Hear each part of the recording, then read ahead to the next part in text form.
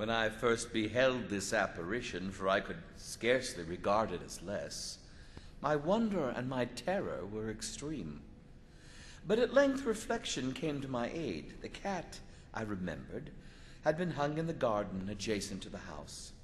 Upon the alarm of fire, this garden had been immediately filled by the crowd, by some one of whom the animal must have been cut down from the tree and thrown through an open window into my chamber. This had probably been done with a view of arousing me from sleep. The falling of other walls had compressed the victim of my cruelty into the substance of freshly spread plaster, the lime of which, with the flames and the ammonia from the carcass, had then accomplished the portraiture I saw.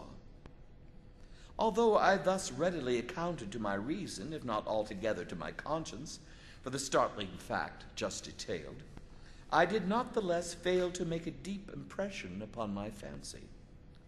For months I could not rid myself of the phantasm of the cat, and during this period there came back into my spirit a half-sentiment that seemed, but was not, remorse. I went so far as to regret the loss of the animal and to look about me among the vile haunts which I now habitually frequented for another pet of the same species and of somewhat similar appearance with which to supply its place.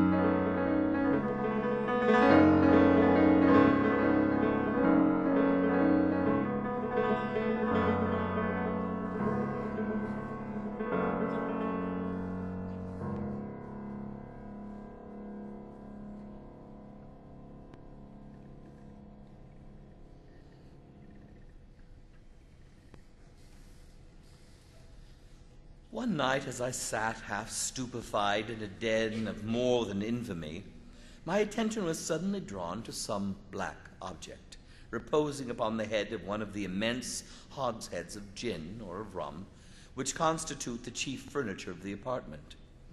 I had been looking steadily at the top of this hogshead for some minutes, and what now caused me surprise was the fact that I had no sooner perceived the object thereupon and approached it and touched it with my hand, than I noticed it was a black cat, a very large one, fully as large as Pluto, and closely resembling him in every respect but one.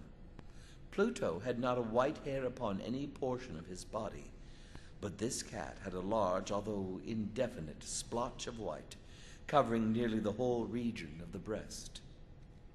Upon my touching him, he immediately arose, purred loudly, rubbed against my hand, and appeared delighted with my notice.